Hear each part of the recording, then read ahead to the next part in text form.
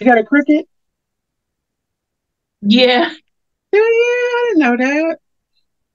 Yeah, so I'm making these little um cake toppers, and so I'm like trying to poke the stuff out because the lady's gonna come. She's supposed to come at 12, and I was Oh, like trying to like finish, but we do need to finish recording for tomorrow.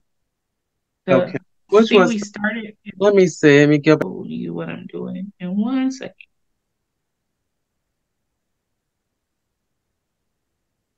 I love that you have a Cricut. You do So stuff in house. It's really easy and all that. Oh, it looks like it's bubble. It looks like it's 3D. What is that? I put the toothpick in between the background. So what it is, it's oh, where's it? So can you see it says happy birthday? Yes. Cool. Going in and So out. it's just like a little cake topper that I'm making that says happy birthday. Nice.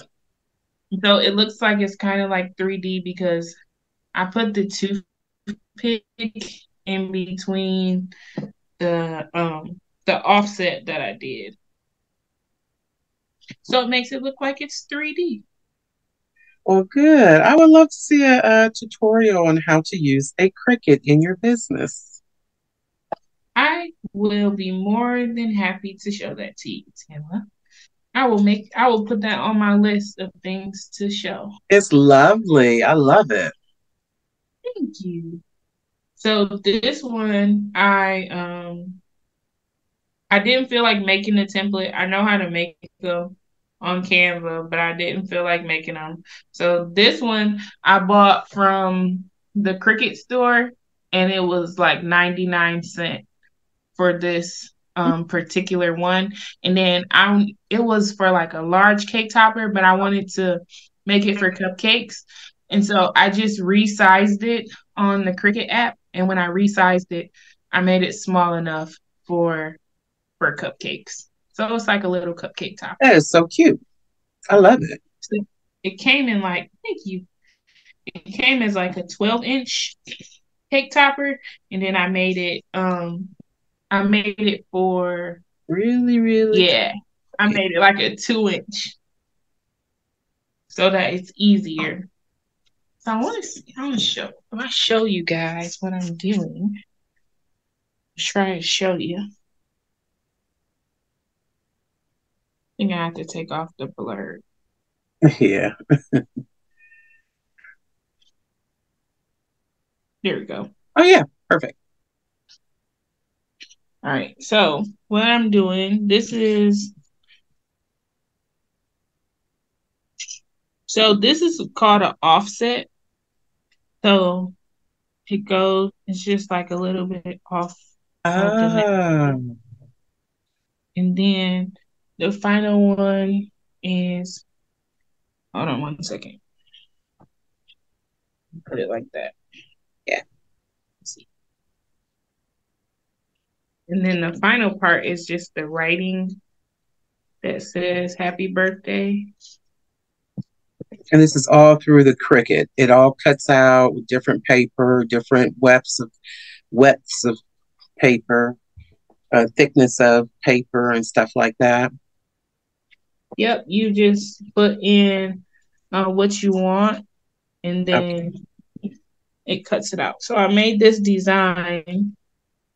Like I said, it was a bigger one and then I made it smaller. Mhm. And so now just punching out all of the little, I guess this would be like the weeding part that people talk about. Oh, okay. So this is so convenient for any sweet treat maker, especially if you're doing something personalized. You can just go to your Cricut. Um, we would love to see the machines, or maybe we'll put the picture there for a Cricut machine, and you can personalize all of this for your client. Yeah, so like today I have a couple cakes that are gonna be picked up. So I made a super Luigi cake Mm-hmm. topper. I didn't record myself doing that, but I did make the cake topper for a Luigi birthday cake. And then I made these um for another order that I have. Okay. How many more do you have to do of those? I'm just gonna do like three. Oh, okay. The thing about this is when you make them smaller, unless your blade is like sharp, like super sharp, Hmm. it may take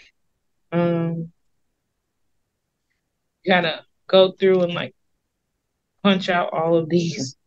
Mm. They're This supposed to is just, the time consuming part. yeah,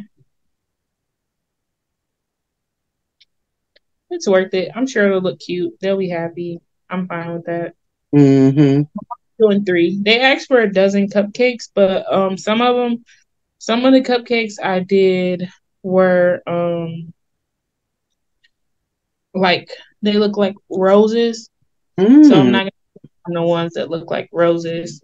I'm just gonna put them on the ones that are just like flowers. So then you can take some glue.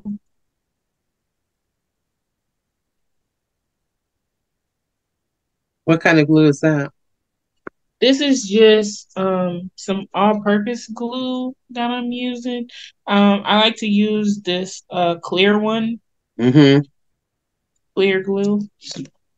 You do that, then I'm gonna put my toothpick in between.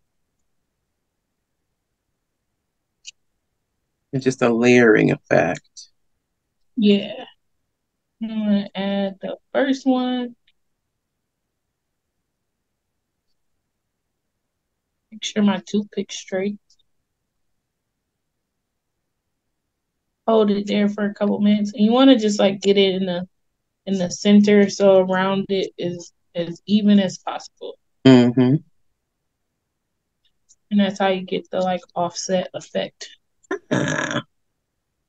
And then um, a trick that I use for the letters because they're like really small. When I'm putting the glue on it, I just use my tweezers to Oh, put the glue, yeah, that makes sense. so I don't have to hold it and the glue doesn't get stuck everywhere. Yeah. And using that clear, you're going to guarantee that it's not going to show up. And if you use a white or a different color, then that would shine through or come through, I would think. That is definitely correct, Tamala. I smart. You are, you are. And then just take that and put it on there. Ah, I love it. And voila. Talking about having personalization for your customer, talking about, the price point of when you're doing these kinds of things. This stuff is not easy to do, and everybody doesn't have the skill and talent to do it.